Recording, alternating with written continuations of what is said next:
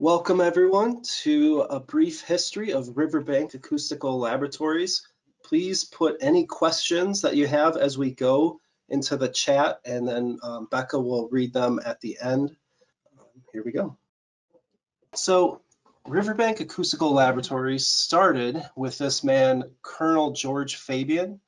He was the heir to a family with a very large textiles and dry goods distribution business that was originally based in Boston. And around the turn of the century, Chicago was the place to be for industry. And so he moved the headquarters to Chicago and became equivalent of a billionaire in today's dollars. He was known for being very eccentric for his time. There are many stories about different pursuits that he had. Some might be true, some might be tall tales. He wanted to use his fortune to fund obscure sciences, things that he had a fascination with, but maybe didn't have a commercial application at the time. And some of these pursuits ended up leading to big changes or great industries, just like the Riverbank Acoustic Lab. So think of George Fabian as the Elon Musk of 1900. His wife, Nellie Mae Fabian, was also very eccentric herself. And for example, she had her bed mounted to the structure on springs to prevent any vibrations from entering her while she slept. And she was also very interested in domestic plants and animal breeding, that sort of thing. The couple started this estate by buying up land at the end of the line, basically the furthest you could get from the Colonel's Chicago office by the commuter train at the last stop. And he bought up all this land and formed this estate that he called Riverbank.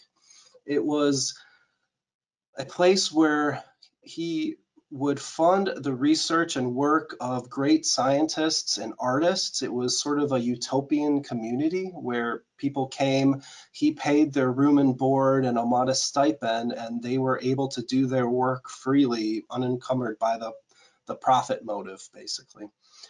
There are a lot of interesting things on the estate. So our lab is right here, and this road still exists. This is Route 31.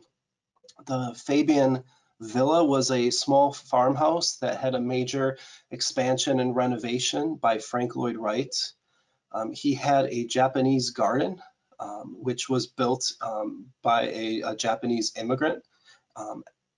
There was a Dutch windmill, an authentic Dutch windmill that was built by a German immigrant. There were greenhouses where they were doing early genetic engineering experiments with wheat. So the workers and artists and scientists would eat wheat that was grown in these greenhouses and then ground by the windmill and baked in the kitchens on the estate. Here are some early photos of the estate. This is the windmill being constructed. And the windmill still exists. This is a modern photo of what it looks like today. The Japanese gardens, the inspiration came to the Colonel after he was in Japan working to help defuse the Russo-Japanese War, and he came back and had one commissioned on his estate.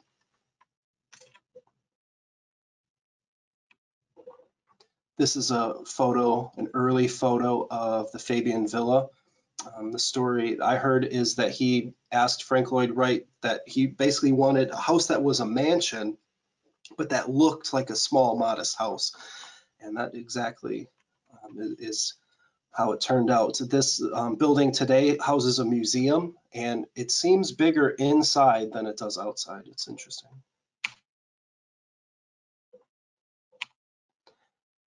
In this photo, there are the original greenhouses where they did the experiments with plant genetics.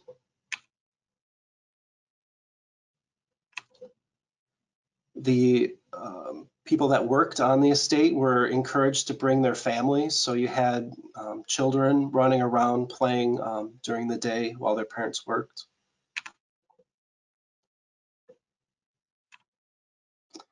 There was an Italian sculptor that the colonel commissioned to do all these little ornamentations. He did them in concrete, which was seen as being an innovative alternative to marble sculptures at the time, basically casting concrete. Those are found all across the estate even today and on our building. The colonel was funding a woman named Elizabeth Wells Gallup, who was an educator and a proponent of the Baconian theory of Shakespeare. This theory is essentially that the works of William Shakespeare were truly authored by Sir Francis Bacon, who was a affluent nobleman of note and couldn't, as the theory goes, would have been degraded by being seen as a mere playwright. So he published under the name of someone else. I think this theory is pretty much discredited at this today, but it was popular at the time. Elizabeth Wells Gallup believes that she saw messages in the typeface of the first printing of the complete works of William Shakespeare, and that these subtle variations in the typeface revealed a Baconian cipher, an encoded message that revealed the truth about the author and other secret occurrences that happened in his life. No one else was able then or now to recreate this method or to learn this method, but the colonel was funding her work in it. She also found plans for an acoustic levitation machine, and George Fabian was very excited about this. He commissioned a craftsman to build the machine according to the plan. So there was a drum with wires that were tuned to a major chord, and then the enclosure as well had sympathetically tuned strings, and the idea was that as you rotated it, the sympathetic vibrations would cause the machine to levitate. Of course, it didn't work, and so the colonel was frustrated with this for a while, but we'll learn more about that later. In the meantime, George Fabian also met a woman named Elizabeth Smith. He met her in the Chicago Public Library when she was visiting the big city from her rural home. And they met at the original portfolio of William Shakespeare that she was fascinated with, and the colonel was as well. And she really impressed him. And so the colonel hired her sight unseen to come live on the estate and to learn the code-breaking techniques of Elizabeth Wells Gallup. This Elizabeth Smith eventually became a very prominent figure in the world of cryptography, and there is a book I'd recommend about her called The Woman Who Smashed Codes.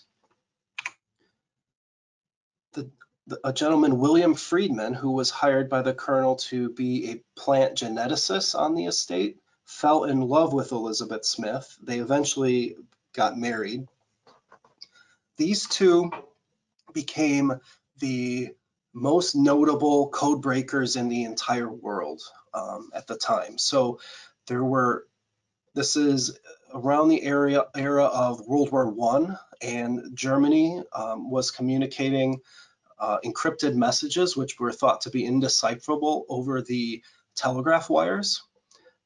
These two, some combination of these two, and possibly more Elizabeth, cracked that code and learned that Germany was trying to get Mexico to attack the United States or to execute intrigue in the United States. And this is one thing that led to the US becoming more involved in World War I. They founded a school for cryptography on the colonel's estate. The records seem to indicate that he received no payment for this. He sponsored the Friedmans and Elizabeth Wells Gallup to teach code breaking techniques to this group here. And then after World War I, the entire group goes to Washington, D.C. and becomes the NSA, National Security Agency, which is the US government's code breaking and encryption wing today. So basically William Freeman then goes to DC and leads that. Related to that levitation device, the colonel was not willing to give up so easily on the fact that it just didn't work, and he hired the top mind in acoustics to come and tune the machine. That was Wallace Clement Sabin. And Wallace was a professor at Harvard. He is known as the founding father of acoustical science or architectural acoustics. He was saddled with the seemingly impossible task of trying to solve the poor speech intelligibility in the newly built Fogg lecture hall at Harvard. And by bringing in seat cushions from the Sanders Theater next door, he measured the change in reverberation time as he added additional square feet of seat cushions. Both through this empirical observation and some analytical techniques, he came to this Sabin equation, which is basically the groundbreaking equation of architectural acoustics. This started the whole pursuit, and this equation is still used today in various ways, both in predicting reverb time as well as the basis for the ASTM C423 procedure that we do today. So he created started the whole field of architectural acoustics. Wallace was happy to come out and look at the levitation device, but he quickly realized it was more fantasy than physics. He convinced the colonel to abandon the project, but they became really good friends, both over their mutual interest in acoustics as well as their mutual support for the Allies in World War I. Wallace was complaining about the conditions of his lab, which was basically a makeshift, repurposed basement cellar, and he couldn't get good data because the road traffic noise was so terrible that he could only run tests after the nighttime traffic had stopped before the milk trucks started in the morning. He was complaining about this to the colonel, and George Fabian said, "If you design a perfect test chamber, I'll spare no expense and we'll build it for you on our Riverbank estate. And then you can come out and do your research in endless supply." And that's how this lab came to be. It was built in 1918. It was designed by Wallace Sabin. The chambers and a lot of the interior construction was designed by Wallace Sabin, and he consulted throughout the construction project. And the construction and the building was funded by George Fabian, and you see a lot of Fabian's eccentricities and just desire to have things a certain way throughout the construction. This is a drawing that was done by Scientific American in 1923, and it really shows the construction and design of the chamber. There's very massive masonry walls. These are greater than 12 inches thick, all the way around and above the chamber, and then an airspace around the chamber, and then another outer structure. So this is still the gold standard of how chambers are built today. There was even a kind of rudimentary isolated floor that went in underneath, and some other side chambers that were built for different experiments. Now, Wallace, by the time that the lab was finished, Wallace was working obsessively on helping the Allies to improve their aerial photography techniques. And so he was interested in photography, but also his acoustics and vibration experience helped him to figure out ways to reduce the vibration in the camera to get clearer photos. He worked on this obsessively. to the point of where he contracted a kidney disease and neglected treatment, and which the disease got worse and worse. And then by the time he went in for treatment, it was too late, and then died in complications due to the surgery. So he died relatively early and did not get to do the work he wanted to at Riverbank. His cousin Paul, Dr. Paul Earl Sabin, was a professor at Harvard. He was originally from Illinois, and Paul came out and was the first person to run the Riverbank Acoustical Labs. He was the lab director from 1919 to 1947. Some of the early work that was done here, has the name Sabin on it, but Paul lamented later on that he had two famous relatives with the same name that were also interested in acoustics, or also did their work in acoustics. This shows how the tests were run in 1918. So the sound source was a rank of organ pipes, and because of the length of the pipe, you knew exactly what frequency was created by that pipe. The pipes were run continuously, or a single pipe was run in a steady state fashion, then cut, the air was cut, and at the same time a timing device was started. You would listen to the decay in this box, and then when you couldn't hear the sound anymore, you stopped the timing device, and that was your reverberation time at that particular frequency. So you have to remember, at this time there were no voltmeters, so therefore there were no sound level meters, and everything that was done had to be done, measurement wise, was done by ear. And so even though these techniques may seem imprecise by modern standards, they were ingenious in what they came up with, and it really worked. Since there was some subjective element to the measurements, you repeated the tests for each pipe, and then you made the repeated tests at every single length of pipe, and that was for the empty room. Then you installed the material that was under test into the chamber, and then you repeated the measurements again. Because there were thousands of measurements in the test, you couldn't complete them in a single day. So you would have to sit in this box to control for the change of clothing that you'd have over the course of the measurement. In the 1920s, there was no acoustical products industry to fund the lab. So the lab did a lot of basically anything they could get their hands on. They developed materials, they developed patents for certain materials. Here's something called Sabinite, which was an early precursor to acoustical tile. And they also did work on listening devices. I believe the first paid test at Riverbank Acoustical Labs was evaluating and comparing the effectiveness of different hearing assistance devices, mechanical ones, of course.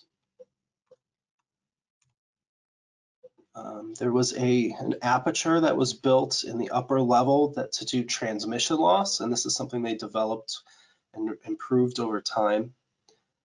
The building next door, a lot of people ask us about that.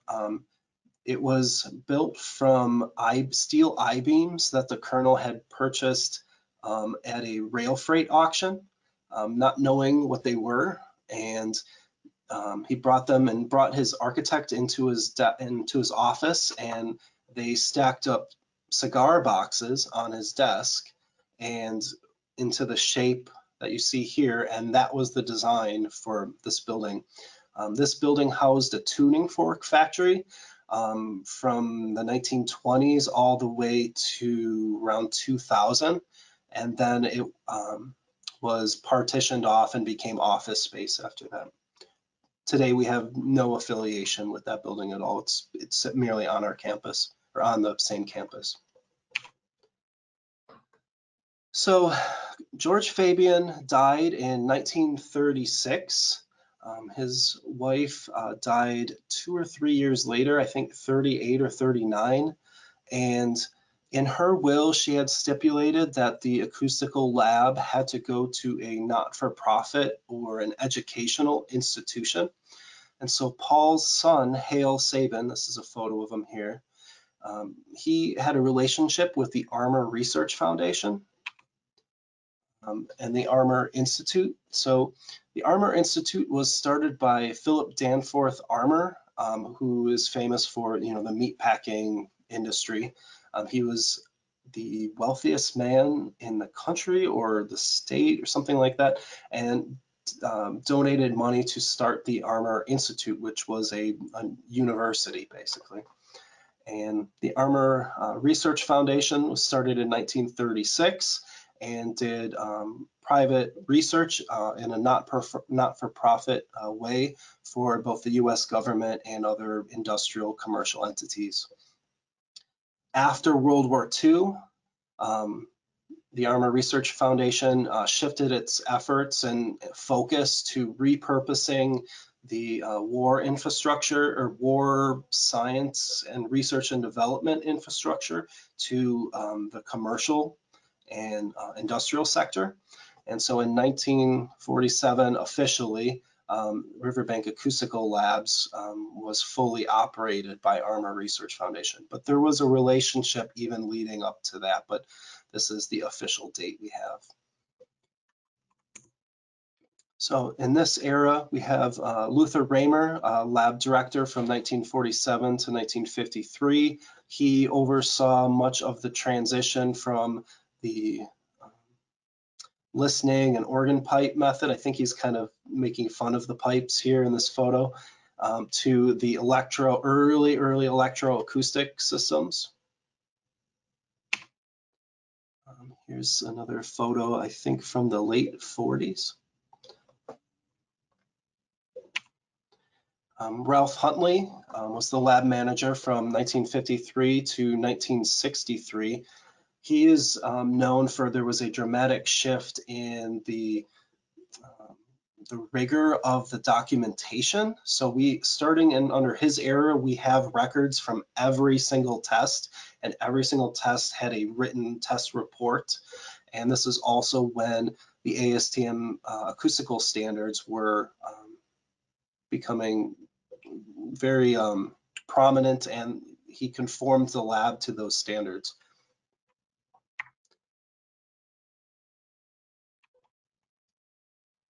This gentleman here, you'll see a photo of him later on as well, was Don Williams. He was the son of the colonel's chauffeur. And so he really lived his entire life on these grounds. As a kid, he would run around and cause mischief.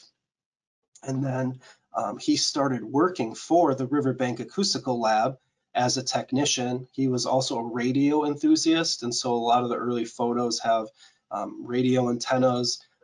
The cupola at the top of our building is still to this day filled with various radio equipment that he was tinkering with. This was the staff in 1953. Lab manager or director Luther Raymer, Arlene Mundy, Roy Richards, I think Ernie Olson, Don Williams, Don Zadonis.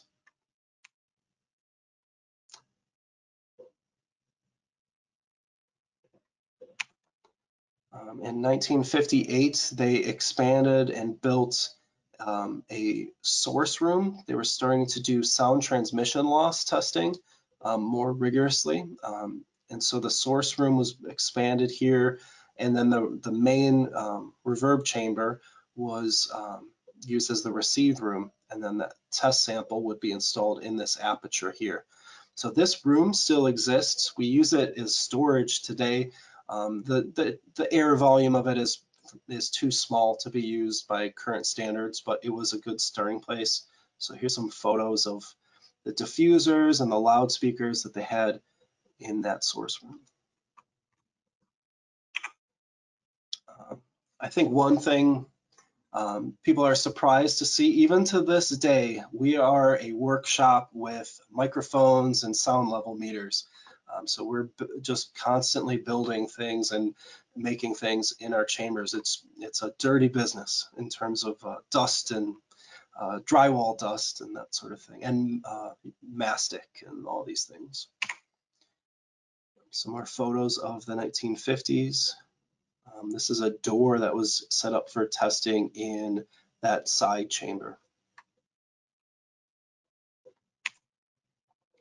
So in 1963, the Armor Research Foundation changed its name to the Illinois Institute of Technology Research Institute. So this is a wing or arm of the Illinois Institute of Technology, which is a prominent school.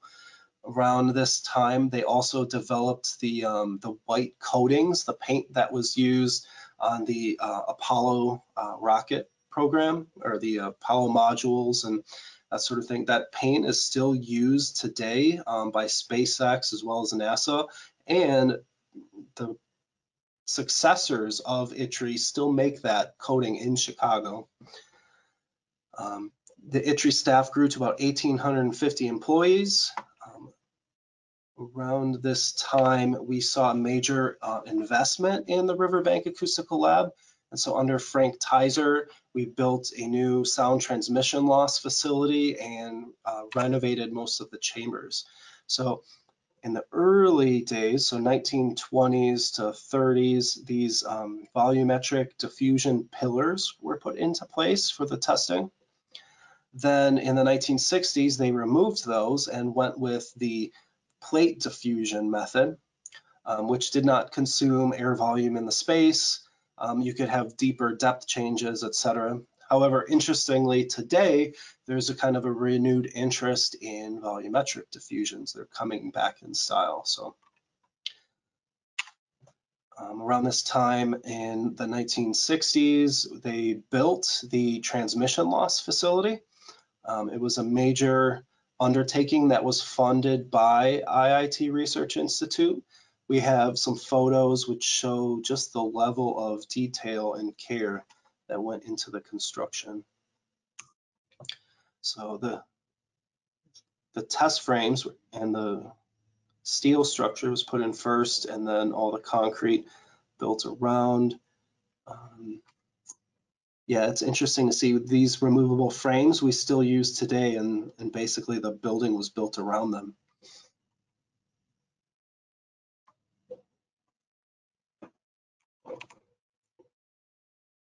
This photo shows, this would have been in the new transmission loss facility at the time, the removable 9x14 test frames. So you can build a filler with a custom opening for a certain client and then use it, come back and forth, or even as shown in this photo, a masonry wall where there's a long cure time for the concrete. That can be racked and then reinstalled later. We have this scale shown here. We still use this same scale today, and it still has a current, or we calibrate it every year, and it still meets all the requirements. This was the control room equipment rack that was put in the 1960s. The rack still exists. Many of the pieces were brought out or put back at different times.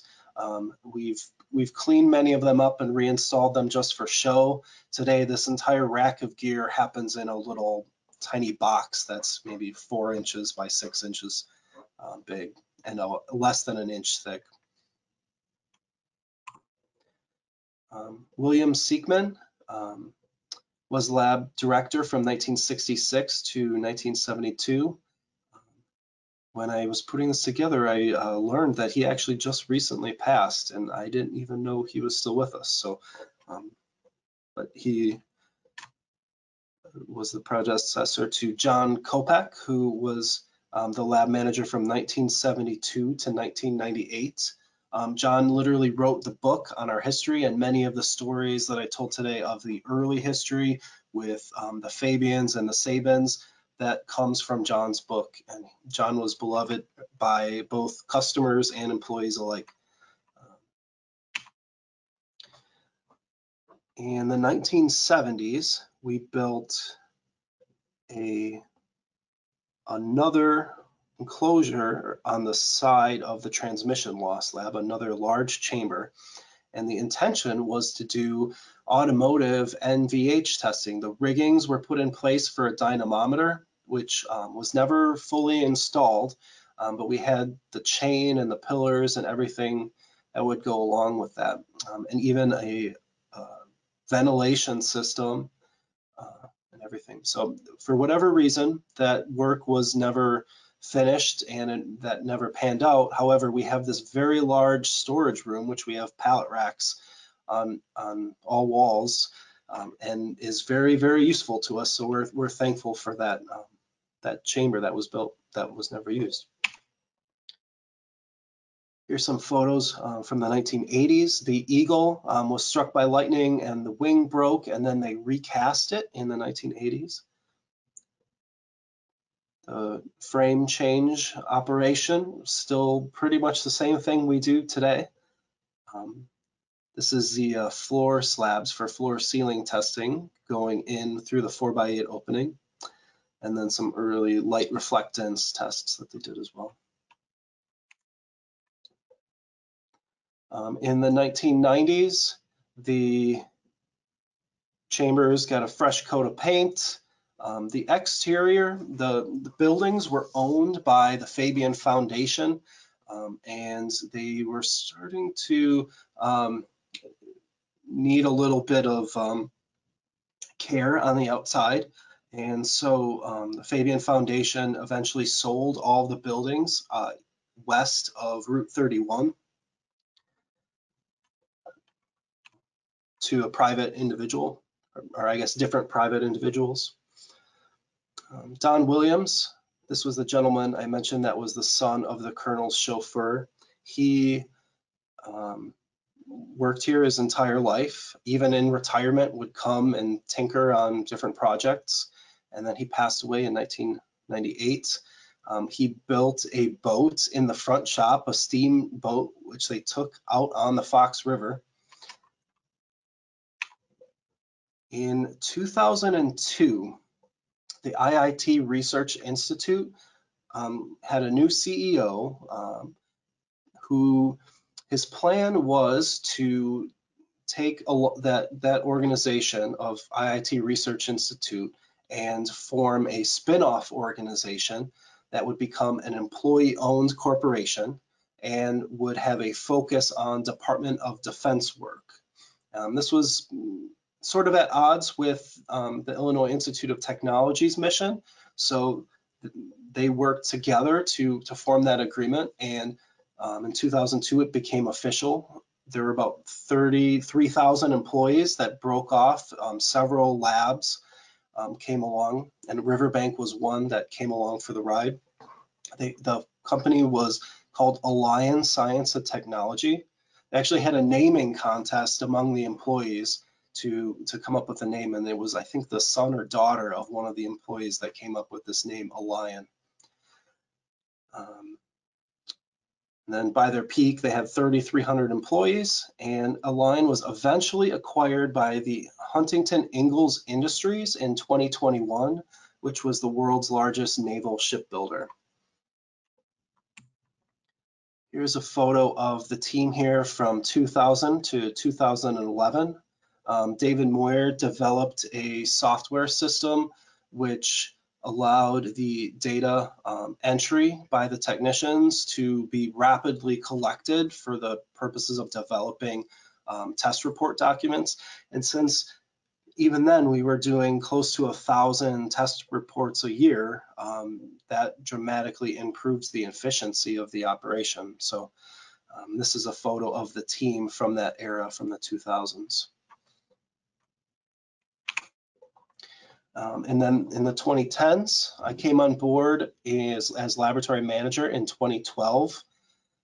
We developed a NAVLAP accredited field testing service in 2013, which continues to grow.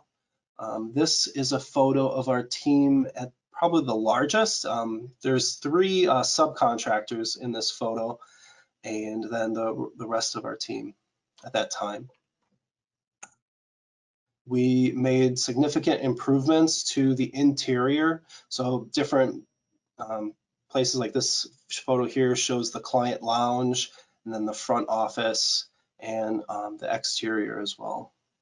We focus on improving our customer experience and improving efficiency, improving the quality of the test report documents and our quality management system. And we were able to break records in terms of test quantities, revenue, new customers. It also helped at the time that the business of acoustical products was booming. The business of architecture was booming, and acoustics is a rising concern. We improved the flanking limit in our floor ceiling transmission loss lab, and also reduced the opening size, which made construction more cost efficient for our customers. This is Seth Prizer. He's our lead construction technician, subcontracted. And here he is filling the concrete block with sand all the way around the lower chamber. And we developed a new test system, new software, and we are using Brulin Care Lanix Eye analyzers, so top of the line analyzers. And then we have a lot of the old equipment in the racks to show our heritage. And I just want to thank the test engineers that have been with me over the years. So currently, Keith Kimberling, Miles Possing, Chris Natoli, and Malcolm Kelly. This is Dean Victor. Many of you who have been here in the last 30 years or longer know Dean. He started working for ITRI in 1981 and was with the company basically 41 years. He came to REL in the 1990s from their explosives lab, and he may have the all-time record for most acoustical tests performed of any individual on the planet. We don't have a way to prove this, but I really suspect that this might be true. He has done many thousands of tests over those years. So in 2022, something big happened. So we were purchased from Huntington Ingalls, who had recently purchased Alliance Science and Technology. We were sold to the Stevens Group. The Stevens Group bought both the business assets and the building that we operate in. Stevens Group is a family investment firm. They have properties that they've owned for many, many years, and they have over $1 billion invested in more than 30 companies. They have placed us with an organization called the Catalyst Acoustics Group. We have the status of sister company within that organization, and we still operate as an independently managed lab that still serves hundreds of customers across the architectural, industrial, and aerospace industries. So Catalyst and the Stevens Group wanted us to maintain our mission and our standing in the architectural products industry, and have promised to make a big investment in improving the scope of work that we're doing as well. So there is much more to come. So the next chapter in our history will be just as exciting and fruitful as the past. All right, Becca, any questions? What type of testing are you looking to add? Well, I guess it's no secret that we have had a lot of requests for the ceiling attenuation class, which is where you have two chambers with a partition between them and a shared plenum over the top. That one is at the top of our list. Some other things I don't want to reveal right now, but they're very exciting. If you have ideas or things that you feel that you need or the industry isn't providing currently, email them to me or give me a call. I do track that every time I get a request that we currently don't have the capability to perform. I log that, and it feeds into our research and development plans. So we'll probably stay mostly within the realm of acoustics generally. I know people have asked me to do fire testing, but that it would not be a simple task to develop that capability. So. Kind of along the same lines, someone else asked what areas we hope to grow into. You know, I think our focus, our mission is to help product manufacturers better understand the performance of their products. And so I think we'll stay within that focus, but we will be looking at expanding what we can test, what we can determine acoustically about the performance of those products. So.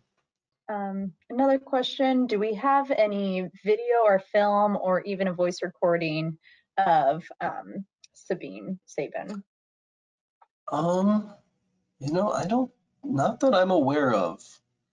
And then, yeah, on the question of the pronunciation of the name. So I've heard it multiple different ways. I think a lot of the Northeast people have said Sabine for many years. I had a professor in college who was French and he would say Sabine. And I say Sabin, and here's why. There's a gentleman named Roy Richards. I think he appeared in this presentation, and he's still alive. As far as I know, I spoke with him a couple years ago, and I asked, he knew Paul Sabin, and I asked him, how did Paul pronounce his own last name? And he said it was Sabin. And that actually makes sense because the unit of sound absorption, they cut the E off of it, and I think that was to force the correct pronunciation of Sabin. So that's how I say it, although I don't know that any pronunciation is known 100% to be right or wrong. That's interesting. Regardless, just nice to have that information. Someone else asked, concerning in-field testing, is there any printed information that is available or is it all online? So I think they're asking about the field testing so that we do remotely.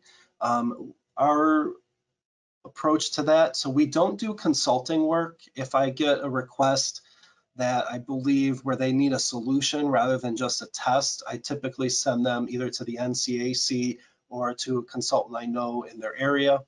Our niche is for field testing is where you have someone that needs an accredited test to document the performance of an existing structure. So we're currently performing ASTM E336. And so if you're looking for the standard for field sound transmission loss, that's it, ASTM E336. We also do ASTM E1007, which is the standard for field impact sound transmission. And those are the two main ones. We also do environmental studies, sound pressure level measurements, that sort of thing, or non-standard or custom research projects. Okay. Someone asked about the novelty testing. So they said, Okay. you've been doing the novelty testing. Where are you posting this data and how can we suggest potential commodity materials to test? Okay, good question. So this is brand new. This just started. We've only published one currently, which was the grass, the sod test. You can find that on our website under It's under resources. the blog section. Okay, the blog section. Okay. We post them I'll to, put the link to that in the chat. okay. We post them to LinkedIn, Facebook, Twitter currently, and then on our website. Ideas, we plan to do a lot of these. I would like to do one a month going forward. I have a list that I maintain, and if you have ideas, either email them to me here at this address, or you could even put them on the website. There's a contact us form. You could put them in there as well. It comes to us. You can message us on LinkedIn if you want, but the quickest way might be this email address right here. I was wrong. It's not the blog section. It's the news section. But I included that URL. It's in the chat, and then I also included the URL to the contact form if you're interested in giving us a suggestion. I think we did have a plan to eventually move that and create a list in resources or education section.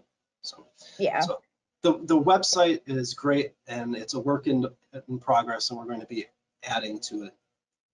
Considering it's only about 9 months old, it's pretty great, and we're going to be adding to it over time. With the novelty tests, the quote, the rules of it are there's no products involved, so you can't tell us, you want us to test brand X isolation clips and tell you how they perform. That we don't do, but what we're trying to achieve is there's a lot of materials and things that are out there that there's no manufacturer for, there's no traditional test sponsor. And so we want to get that data out. Like the grass is a good example of that. I mean, who is funding the acoustical performance testing of grass? And that might be useful in acoustical modeling for a stadium or something on that order. So that's where that idea came from. I think we have other ideas like books and things like that. I have one coming up for the holidays. I think that some of you will get a kick out of too. So. Nice. All right. Another one. What is what you might consider the strangest test over the years? Are there any oddities? Maybe the floor covered in Coke bottles? Yeah, the Coke bottles one, and we're planning to recreate that one actually. The problem is I don't drink so much anymore. So, but send us your used empty beer bottles if you like. So, but yeah, we plan to recreate that one. That's high on the list. And that photo that's in our museum. Everybody points that one out and is real curious about the results. Unfortunately, the original test report is missing. So that's one reason to recreate it. Yeah, unique things. I think the guys will say the strangest thing they've ever been asked to test was the construction mesh. You see, they put it out. They line the perimeter of a field that's under construction to prevent debris from rolling across, but it's open mesh, right? But someone paid us to test that for sound transmission loss, which was nil. So that's probably the strangest thing. Well, thank you everyone. Thank you for your time. And this presentation will be posted on our website when it's edited. So, but yeah, always feel free to reach out. Let me know if you have any questions. Let me know how we can help in the future.